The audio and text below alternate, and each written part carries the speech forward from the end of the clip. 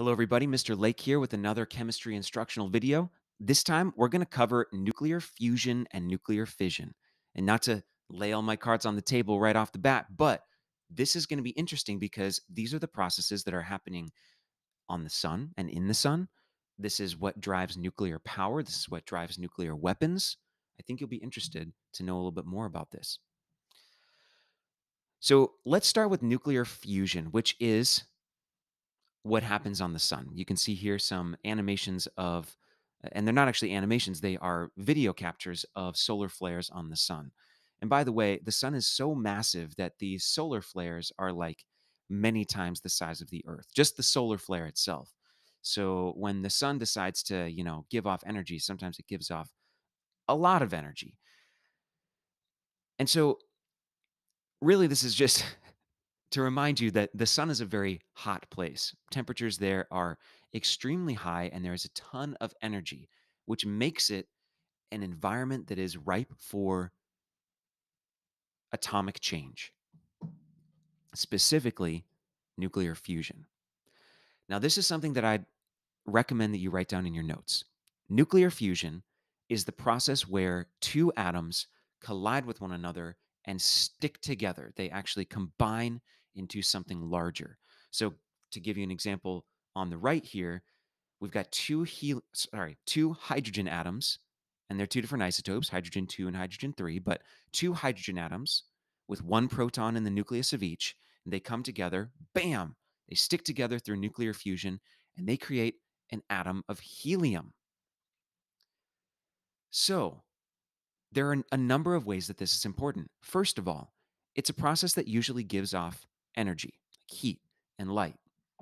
And if you want to get into that, it's because when these two things combine together, it usually creates an overall energy state that is lower than the two things existing on their own. And that leftover energy is given off as heat or light. And so that's one of the reasons why the sun is also a very bright place, in addition to being very hot. Um, Additionally, not everything sticks around all the time. Sometimes particles will leave during this process. Like in this example, the overall the atoms stuck together, but one of the neutrons did leave, and that neutron can go on and collide with other things and cause other stuff to happen. And then the third, and this is a very important point, is that this is how a lot of new elements are made, right? We have two hydrogens combining into a helium, which is a larger atom further down the periodic table.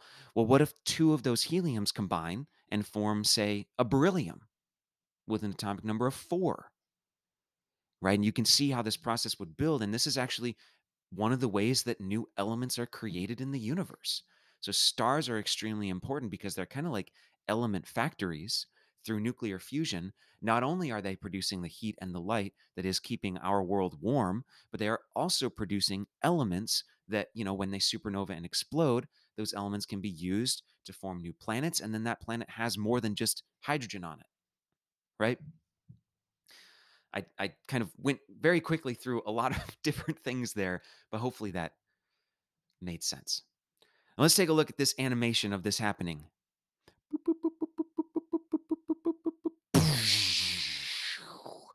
Right there, you can see the exact process that was in the previous video. You got a couple of hydrogens here. They're going to combine and collide, and they stick together. A bunch of energy is released, and nitrogen leaves, and you have a larger atom than you did before. So nuclear fusion is, of course, what happens in stars like our sun. It is also the process behind nuclear reactors. So when we create situations on Earth where nuclear fusion can happen, we can get a lot of energy out of that. And it is also the science behind thermonuclear weapons. And what we're going to learn about is there's actually two different kinds of nuclear weapons. This is the technology behind what you've heard of as hydrogen bombs or H bombs or thermonuclear weapons. And you might already be thinking, well, it's because what's happening here is that we've got hydrogens fusing, and that's creating the energy of the actual blast. Um, Which brings us to nuclear fission, the other process, which we also harness and use for different things. Now, nuclear fission, and it's really important to keep those two things together. Fusion, think fusing. Fusion means to bring together and combine.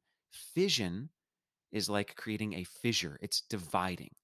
Fusion means bring together, fission means to divide. So in nuclear fission, something really big is being broken apart.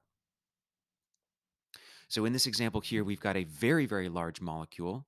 We are seeing the nucleus of a uranium 235 atom, and it's getting hit by a neutron. So this nuclear fission is a process that is instigated by some sort of uh, usually a neutron colliding with a nucleus. And that's going to cause that nucleus to become unstable for a moment, and then it breaks apart into two. This process also releases a lot of energy. And very important, you can see over here, it is releasing 3 more neutrons. Why is that important? Well, this process started with a neutron colliding with an atom, and then in the process, it creates 3 more neutrons, which could then go and hit 3 more atoms like this and cause 3 more nuclear fissions. And that process would make 9 neutrons, which could go and hit 9 more uranium atoms, et cetera, et cetera. This is a classic domino effect. It's a classic chain reaction where you could literally start with, if you had a block of uranium, you could start with a single neutron, fire it in there, it'll hit a uranium, cause this to happen. That'll create more neutrons that will hit more uraniums and cause more and more and more and more and more until you get a giant. And this happens really quickly. So you basically get a ton of energy being released from a bunch of uranium atoms all at once, which is, in fact, the exact idea and technology behind certain weapons and certain power producing processes. So just to kind of make sure that everybody has what they need written down here, here's some text. In nuclear fission, a neutron collides with the nucleus of a large atom, causing it to split in half. Now, it's not always perfectly in half, but roughly in half. This produces energy and it produces more neutrons, and those new neutrons can cause fission in other atoms, which is a chain reaction.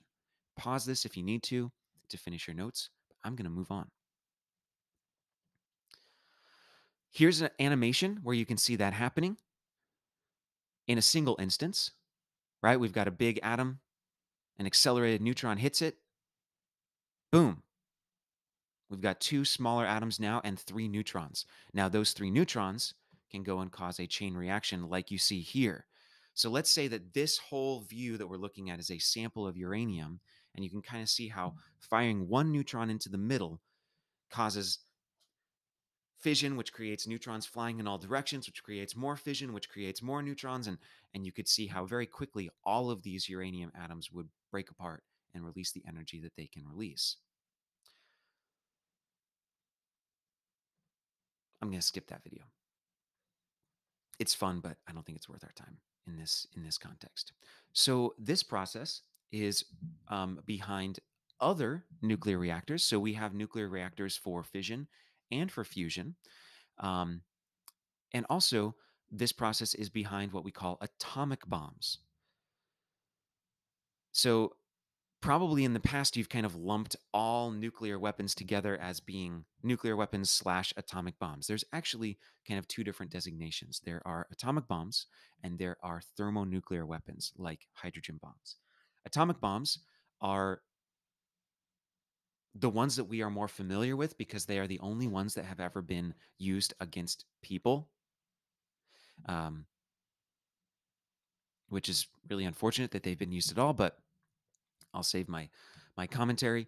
And basically, you've got in these bombs, you've got a sample of something like uranium, and when the bomb reaches its designated explosion location, a neutron is fired into that sample, starting the fission process, and that creates that chain reaction where all of that uranium is going to go through fission very, very quickly in a very short amount of time, and all of that heat and light energy gets released in an explosion, and that creates the blast of the explosion.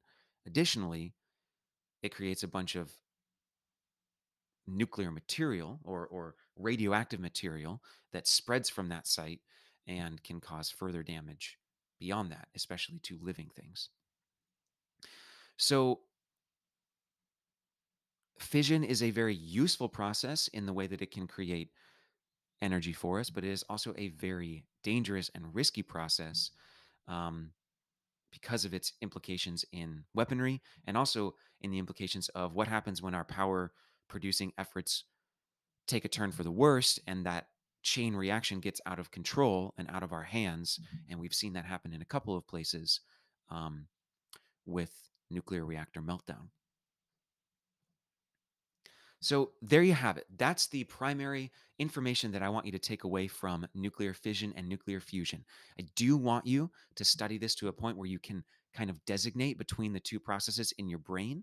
So if I ask you, to give me a brief recap of what happens in nuclear fusion and what happens in nuclear fission, that's kind of what I'm expecting. And also, you should kind of know the difference between fusion and fission in terms of their uses, right? Fusion is what happens in the sun, what happens in fusion based nuclear reactors, and what's used in thermonuclear weapons. Fission is used in fission based nuclear reactors and atomic bombs.